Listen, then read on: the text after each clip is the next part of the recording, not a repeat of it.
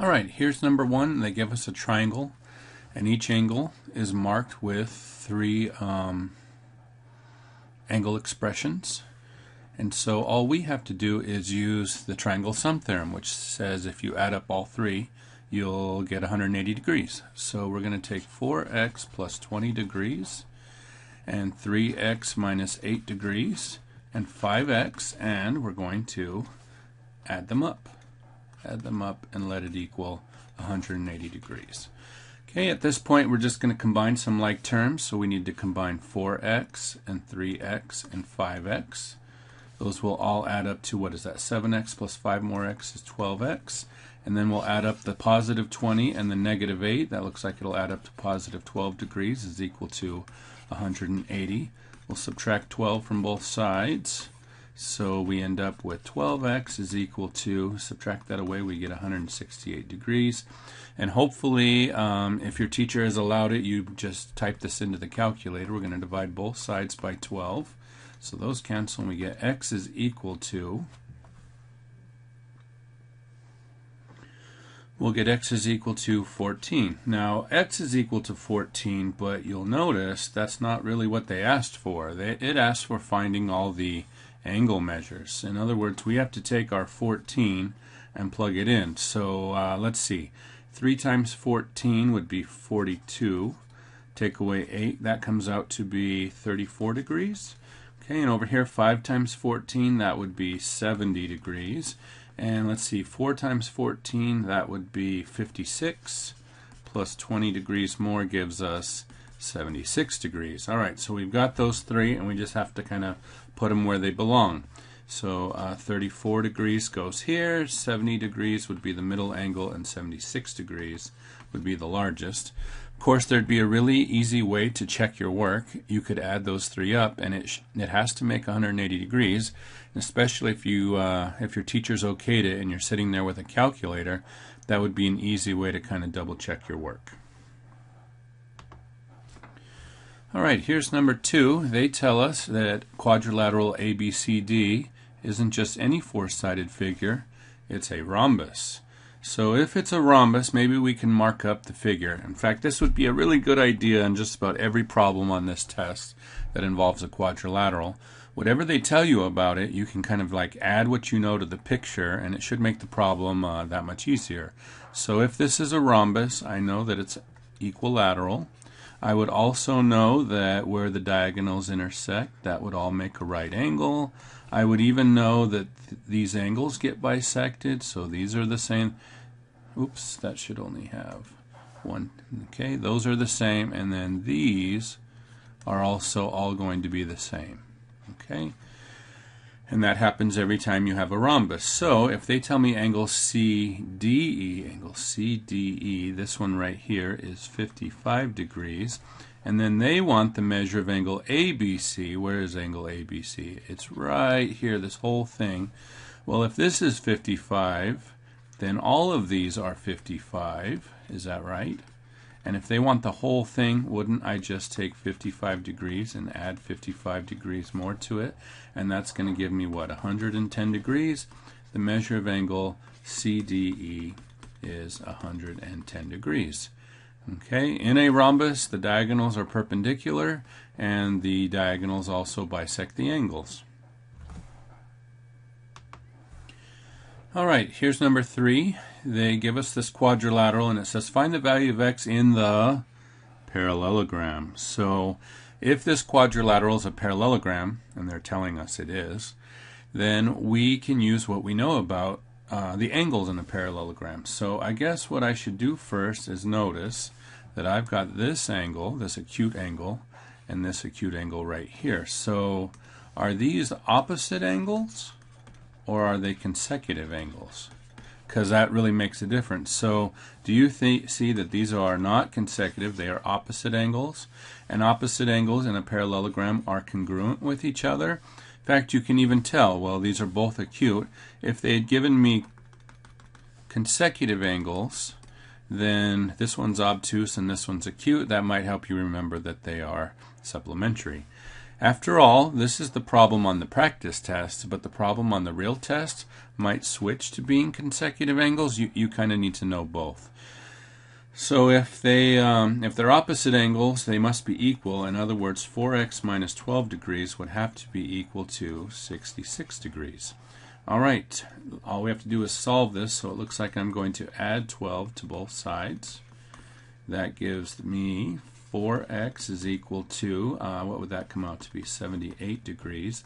If I divide both sides by 4, x will come out to be 19.5. And on this case, all they wanted was the value of x, and I figured that out, so there's my answer. Alright, here's number 5. They give us some weird quadrilateral. It's not a parallelogram, it's not a rectangle, none of those. But they do give us 3 of the angles that are inside of this one, and all we have to do is figure out the one that is missing. So, what do we know about all 4 angles in any quadrilateral? They add up to 360. So what I need to do is take these 3, 78 degrees and 129 and 97, hopefully on our calculator if your teacher says that's okay. You add all those together, you get 304 degrees. Alright, so these are 304. Whatever this one is, it has to be the rest of the 360. So I will simply take 360 and I'll subtract away 304, and whatever's left has to be what's left for this last angle. Alright, I can't take 4 from 36, so I'm going to borrow. So that's going to give me 35 minus 30, that's 56 degrees. That would be the measure of that last angle.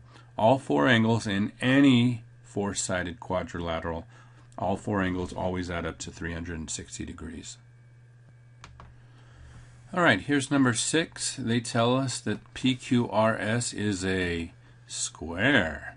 So that's like the most special quadrilateral that we can have.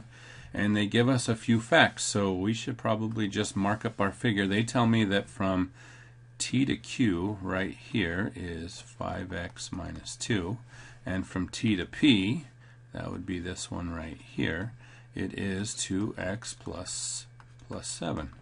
Alright, so what's the deal with the diagonals? Well, a square is a type of rectangle, and in a rectangle all of the diagonals are all the same length, and so that would happen in a square as well.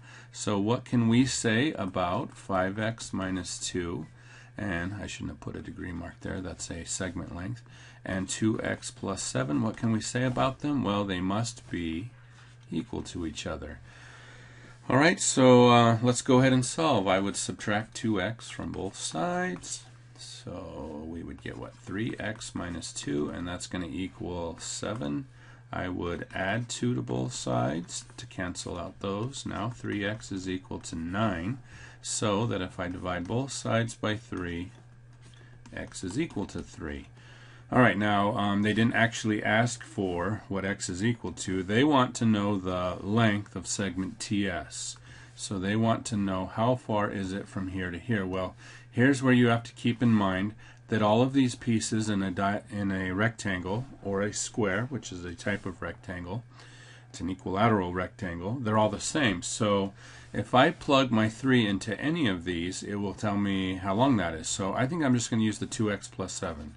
So 2 times whatever x is plus 7, I'm going to plug in the 3 there. So that would be what? 6 plus 7. So that all comes out to be 13.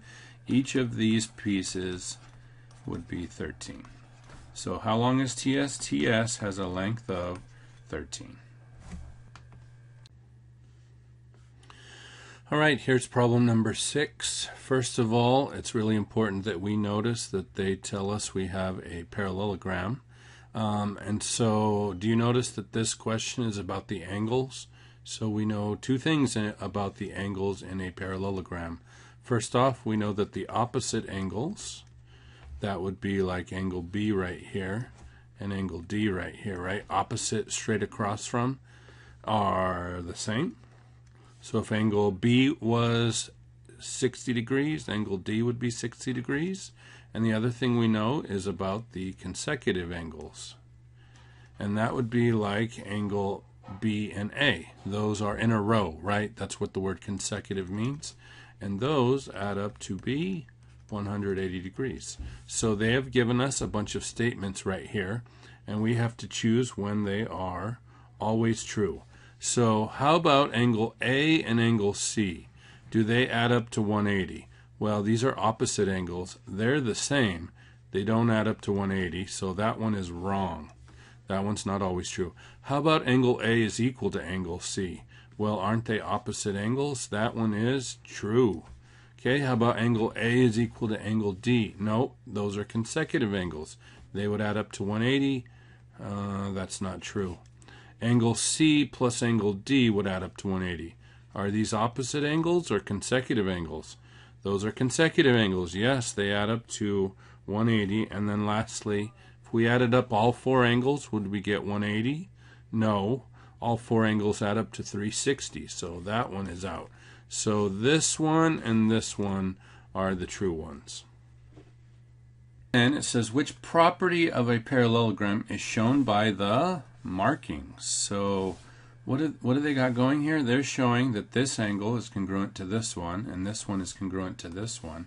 So isn't that basically talking about the opposite angles are what? Congruent to each other? So if you said the opposite angles are congruent, that's the property that's being shown here. That's what you're looking for. Okay?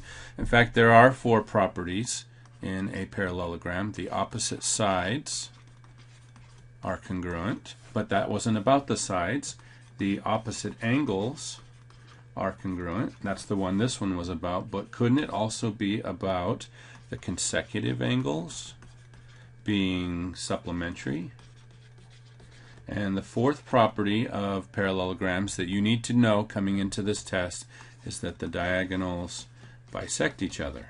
That is the four properties that exist for a parallelogram. If you know all four, whatever thing we show you, you'll be able to get. And notice, it's not like you even have to have these completely memorized. I mean, the picture is showing you what you would pick, and this will be a multiple choice problem. All right, number 11 gives us two quadrilaterals, WORK and PQTS. They tell us basically that WORK is a parallelogram and PQTS is a rectangle.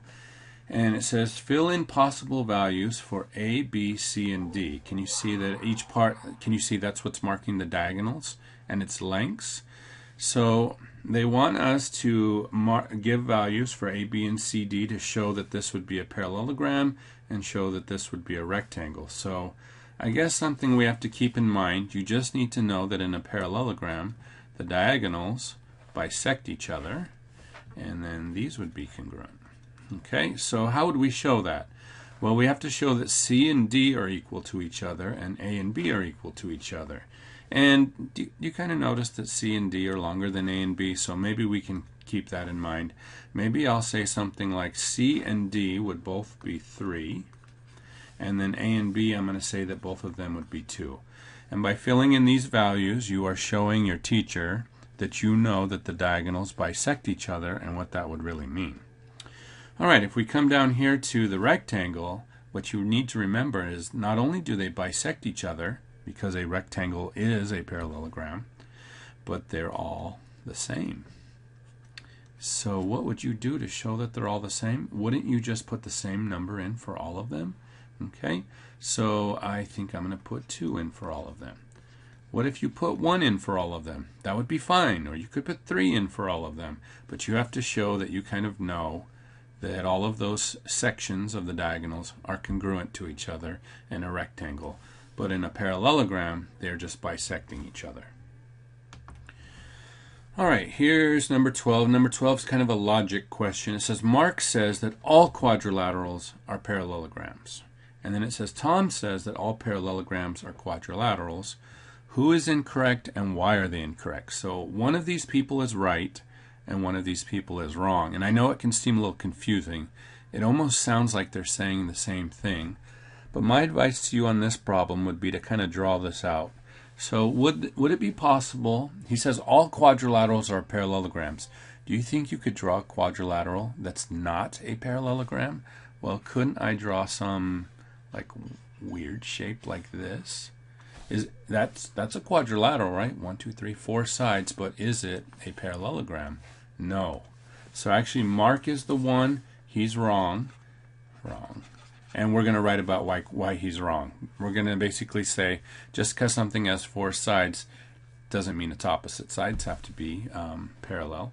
But what if I tried to draw a parallelogram and then ask myself, will it always be a quadrilateral? So parallelograms kind of look like this. Every time you draw a parallelogram, would you always get a quadrilateral? Yeah, a parallelogram is a type of quadrilateral. That's like asking if all Chihuahuas are dogs. Well, a Chihuahua is a type of dog. Are all dogs Chihuahuas, though? So one of these things is like the big thing, like dog, and one of them is like a type of that. That's the one that's true. The one that says that the type is what all of them are. I hope you can understand that that's not true, right? Are all boys human? Yes. Are all humans boys? No, some humans are girls, right? So that's the way you kind of have to think about this. So this one's the one that's wrong. So I'm going to write Mark is, and we'll use their word, incorrect. And let's see, why is he incorrect? Maybe I'll write a polygon. Right, that's the fancy word for a shape. A polygon can have 4 sides without the opposite sides being parallel, right? That doesn't have to happen just because it has 4 sides without the opposite sides being parallel. Okay, you just need to do your best to explain like why one of them is wrong. All right, number 13 tells us that QRST right here is a parallelogram, and that the equation of line QR, so the equation of line QR right here, here's QR, the equation of that line is, it's what? Y equals 2x minus 3. And hopefully you can see that that's an equation in slope-intercept form. In fact, its slope is 2, and its y-intercept would cross like down here at 0, -3. Okay, and what they want us to do is write the equation of line ST. So who are they talking about? Line ST is this one right here. And they tell us the coordinates of point T right down here are 5, -1. Does that not look like over 5 down 1? That looks good. Okay, so why does it matter that this is a parallelogram? Well, if it's a parallelogram, what's going to be true about those opposite sides? They're parallel. And if this one has a slope of 2, what is going to be the slope on this one? Well, parallel lines must have the same slope. All right, the problem is we don't know. We have this one point, but it's not an intercept. Can you see that we have a point? The point that we have on this red line is 5, -1, and we have the slope. So can you see that we need to use the point slope form? What does the point slope form look like? It looks like this. Y minus y1 is equal to m times x minus x1. All right, so who's my 5? 5 is x1. And who's y1? That is -1. And who's the slope right here? There it is. Slope is 2. I think I can write this out. So y, my y value is -1, so I'm going to write in +1, right? Do you remember from first semester that you have to kind of switch that sign? Equals my slope. These are parallel, so the slopes have to match, so I'm going to write 2. And that would be x, and what's my x value? It's +5, so I'm going to write -5. All right, it's in point-slope form. They will want you to write the equation in, like it says, slope-intercept form. So let's convert this into slope-intercept form. The y plus 1 will just wait while I distribute. 2 times x, 2x, and 2 times -5 would be -10. All right, last step is to get rid of that 1. I'm going to subtract 1 from both sides. Those will cancel, and I get y equals 2x, and how about -10 and -1? That would add up to -11. Okay, and that would be the equation for this line right here. You do need to know the point-slope form in order to figure that out, and you need to know that the opposite sides in a parallelogram are parallel, and that means their slopes are the same. Alright, number 15 tells us we have a rectangle and it has diagonals that intersect at F. So let's see, if this is really a rectangle, all of these are right angles. It's never a bad idea to kind of write down what you know. This would be congruent to this. This would be congruent to this. And what do we know about the diagonals? They are all congruent to each other. Not just the ones getting bisected, but all of them. They're all the same length. Okay, so what do they tell me? That from A to D, that has a length of 16. From A to B, that has a length of 12. And from F to B, this has a length of 10. Alright, so let's see if we can figure out what they're asking us. They want to know how far is it from B to C. Well, do you notice once we've marked this up, we can see that these opposite sides would have to be the same. So I'm going to say that BC also has a length of 16. And the reason is what? In a rectangle, comma, the opposite sides are congruent.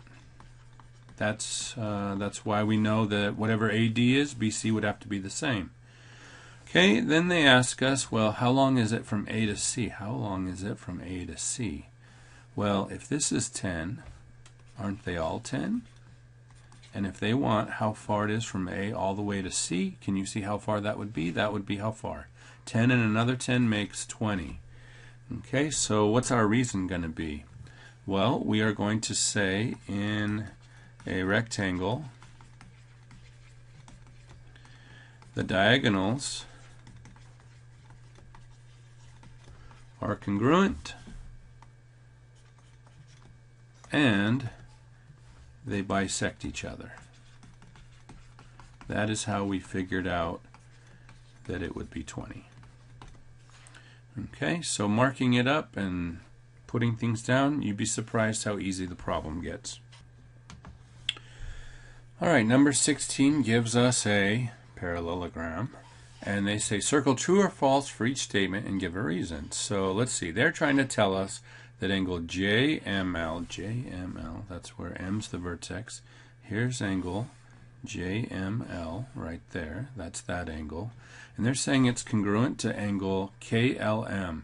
KLM, let me do this with a different color. KLM. Do you think those angles are true? Do you think that this angle right here is congruent to this angle right here? Well, can you see the blue one's obtuse and the red one's acute? So they're not. That's false. That's false. So what's the problem? The reason is those angles, if they were opposite angles, they'd be congruent. But what are these? Aren't these two what? We're going to write that the consecutive angles are supplementary. Not, we'll even put it with caps, not congruent. Okay, there's our reason. Okay, next they say, remember they left the bars off these, so that means the length. The length of segment MN, maybe I will clean this up so we're not looking at all that other stuff that we did for the last one. Okay, so the length of segment MN, where is segment MN? Segment MN, that's this one right here. And the length of segment NK, that's this one right here. They are congruent, it says. They're trying to tell me that that's congruent. Would that really happen in a parallelogram? Yes. What's the reason? Well, it's that fourth property that we should know about, the diagonals bisect each other. So this segment JL sliced it perfectly in half. In fact, what does segment MK do to this one? Would those also be congruent to each other? Yes, but the problem didn't ask us about that. Okay, so mark up the figure and kind of decide what's true and what's not. Alright, here's number 17. We have a quadrilateral and it tells us they have angle measures inside the quadrilateral of 113 and 72 degrees. And it says give two, here's an interesting word right here, give what? Two possible angle measures that could be the measure of the quadrilateral's other two angles. So do you kind of get what's going on here? We have some sort of quadrilateral It doesn't say it's a parallelogram or anything like that. So, and they are saying that one of the angles is 113 degrees and another angle is 72 degrees. Okay, and basically the question is, what could these other two angles be? Now, do you realize if we had all three, we could figure out what the last one is for sure? But we don't have three, we only have two. So, like these two could be all kinds of different combinations, and that's why they want us to come up with a couple of pairs. So, do you notice what do we know about all four angles in a quadrilateral? They add up to 360. So, couldn't I take the 113 and the 72 and add them together? That's going to give me 185 degrees, and then I'm going to take what all of them add up to, 360, and subtract away the 185. And so let's see, that would give me, I need to borrow again, 175. There's 175 degrees left for these two angles right here. Now, could one of them be like 174 and the other one could be 1 degree? Or this could be 173 and this could be 2 degrees. As long as they add up to 175 so that everything adds up to 360, does it make sense that that would make it work? All right, so you just have to come up with two combinations. So what if I said one of them was 100 degrees? Well, wouldn't the other one have to be the 75? And what if I said this was 125 degrees? Wouldn't this be like 50 degrees? And could you have come up with all kinds of other combinations? As long as your two angles make up the other 175 so that these two all add up to 360, that's all that needs to happen. And if your teacher has allowed it, using a calculator would be helpful, or you could just work it out by hand. Either way, all four angles always have to add up to 360 degrees. So you just have to show that you know that. All right, number 14. The thing we need to notice is that they tell us we have a rhombus. So I'm going to really mark this thing up a lot. We know in a rhombus, all four sides are the same. It's a special type of parallelogram that's equilateral. We even know that these angles right here, when the diagonals cross, they make a bunch of right angles. And here's maybe the most important part of this. Maybe I'll get a different color. Nope, it won't let me have a different color. The diagonals, when they get to this angle right here, they cut it in half. So those are the same, and these are the same, right? If this was like a 50-degree angle, each of these would be 25. And this shorter diagonal also does the same thing to this angle. Cuts it in half. If this was 100 degrees, each of these would be 50. And these get cut in half. So when they tell us that angle EAD, all right, where is that? EAD. EAD, that's this one right here, is 25 degrees. And then they ask for BCD. BCD, that's this whole angle right here. Well, if this one's 25, what would this one be? 25, and that would make this whole thing 50. And these right here are opposite angles. And a rhombus is a type of parallelogram, so they must be the same. And that means that angle angle BCD, excuse me, would be 50 degrees. What would this whole angle be? Well, if this one's 50, wouldn't this one be 130? Because they are consecutive angles. Anyway, it didn't ask for that.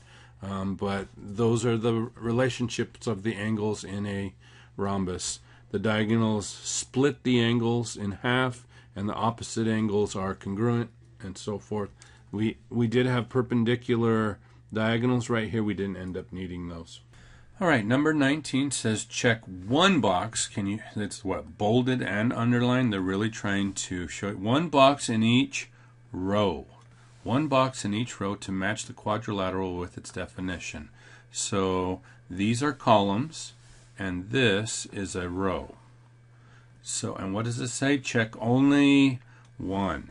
And this is a row, and they'll have you do exactly the same thing on the test. Check one, like we're trying to give you some help. So we're only going to check one box to match the quadrilateral with its definition. So a square. Is a square a four-sided polygon? Yes, but it's like way more than just having four sides. Is it a four-sided polygon where both pairs of opposite sides are parallel? Yes, it is a parallelogram. But a regular four-sided polygon, well, what does regular mean? It means the polygon is both equilateral and equiangular. That would be the best one to check. Okay, how about a parallelogram? Well, can you see that that's the definition for a parallelogram right there? That's the only box we would check. Of course a parallelogram is four-sided, but this one is a better description, and we're only checking one box. And what's the best definition for a quadrilateral? Simply a polygon with four sides? Yes. So don't check more than one box. We will mark you down. Follow directions. It'll be the same way on the test. It'll ask you to do one. You might even take your paper and cover up the rows, right? So you're only looking at one each time. And you just have to kind of know those definitions for some of the quadrilaterals we've studied in this unit. All right, you are welcome to review this video as many times as you need. Thank you if you made it all the way to the end. Hopefully us going over these problems will get you off to a good start on the first test of semester 2. Number 3, we're going to figure out which three-dimensional geometric object is created by rotating the flag 300 degrees around the flagpole. So we can look at this and try to imagine if it were rotated, we would see that this flag would look like this. And that is going to create the three-dimensional cone. Number 4, we have a cylinder shown below with a horizontal axis and a vertical axis. What are the vertical and horizontal cross sections of the cylinder? So we're very specifically going to write down horizontal. The horizontal cross section would be, if we were to slice this horizontally, we would see a circle.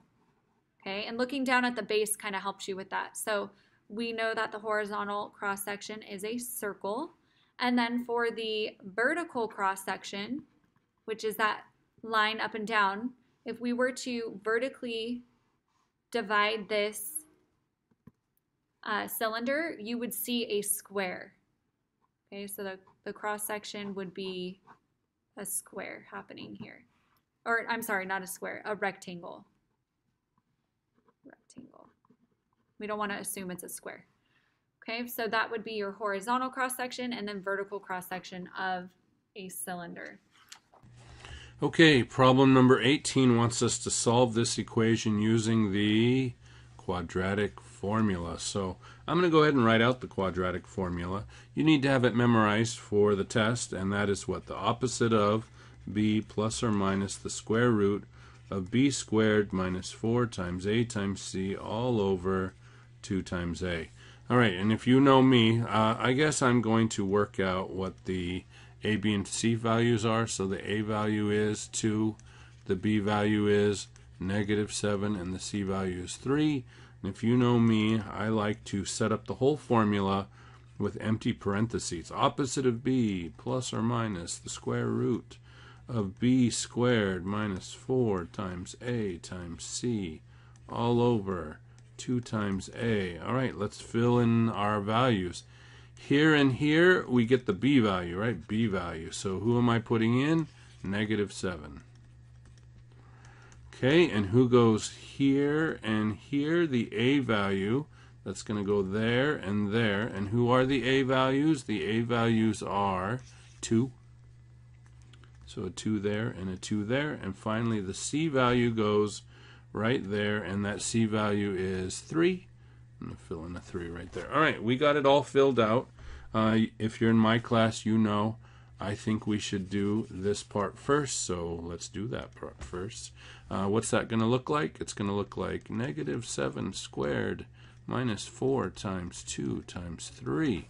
All right, let's do this. This is the place where people make the most mistakes. -4 times 2, how much? -8. And how about -8 times 3? All works out to be -24.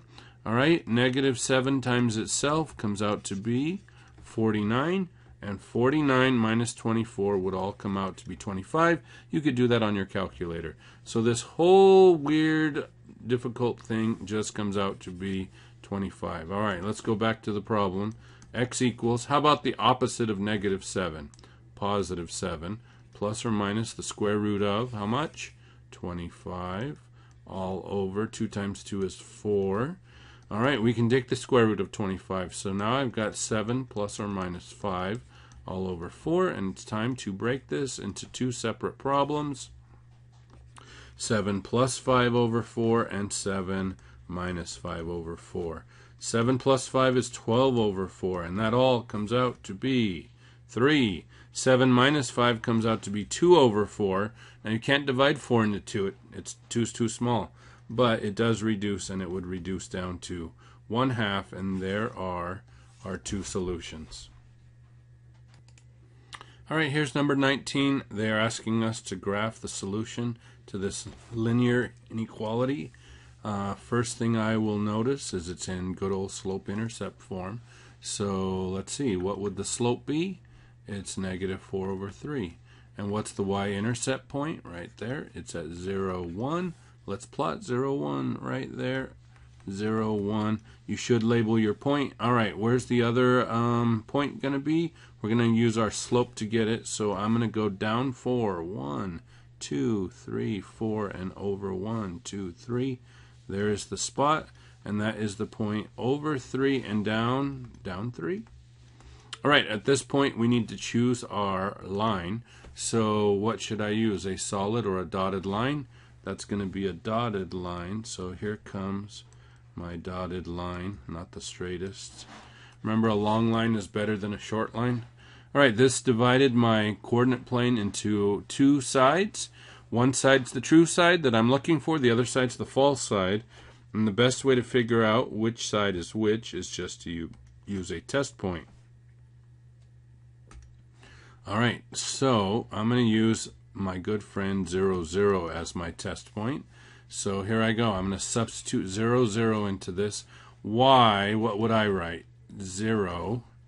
0 is greater than negative 4/3 times my x value. You see it right there on my test point is 0 plus 1. All right, what do we get here? 0 is negative 4/3 times 0. That's 0. 0 plus 1 is 1. Is 0 greater than 1? No, that is false. 0 is smaller than 1. So that means this test point came out to be false, and that means that the other side of the line must be the true side. So I'm going to shade this side right here. That's my true side. All right, if I don't, in my class, if I don't see the work of you testing a point, I won't give you any credit for your shading. Like, anybody can guess. I don't care about that. I want you to prove to me why one side is the true side and one side isn't. So I need to see you test a point. So make sure you know how to do that. You don't even have to put test 0, 0, and this is what you're testing it into. Anyway, it says pick one point that's a solution. So any point over here that is a solution would be good. I'm going to go with over 5 up 5. Sound good to you? 5, 5. That would be a good solution point.